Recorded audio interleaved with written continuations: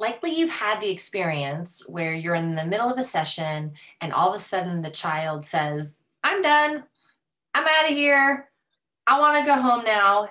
And you might have found yourself going, I don't know what to do. The child wants to leave early. So I want to offer you a way to conceptualize possibly what to do in those situations. So, from my perspective, part of what we're doing therapeutically with the child is helping build their window of tolerance around being in relationship with whatever the challenge is that they're experiencing inside. That could be an emotion, that could be a body sensation, that could be an aspect of a memory, that could even be something relationally with us. But we're helping them build their window of tolerance and stay a bit connected to themselves a little bit more when the urge to run or be done comes up.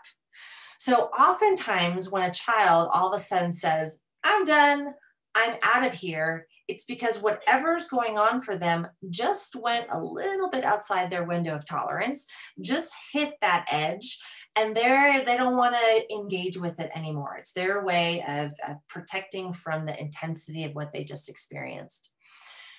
And having said that, if we were just to say, okay, see you next week, what we've actually done is we'll call it going in cahoots. We've just gone in cahoots with their protective mechanism that says when it gets hard, run. When it gets hard, bolt, right? Get out of here.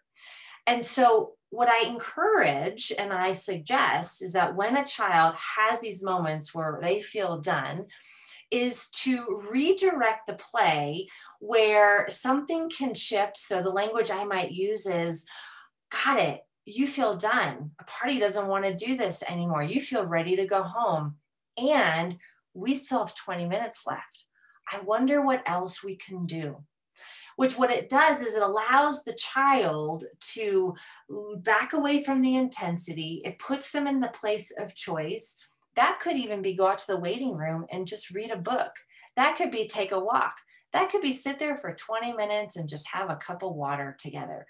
But the piece that we are saying is, look, it got hard and I'm still in it with you. And I'm still going to support you in having a relationship with yourself, even when the hard stuff comes up.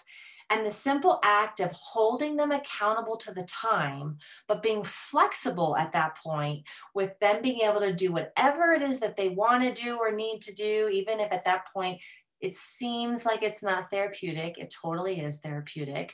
What you're doing is you're helping them stay connected after they just got a little scared or they just felt a little bit of intensity. And you're helping them stay connected to you in relationship, which is really, really important. So next time a child wants to run or flee, rather than saying, sure, see you next week, maybe what you could think about is how can you support the child in titrating away from the intensity and allowing for that, but still holding them accountable for the time where they still need to be in a relationship with you and ultimately in relationship with themselves.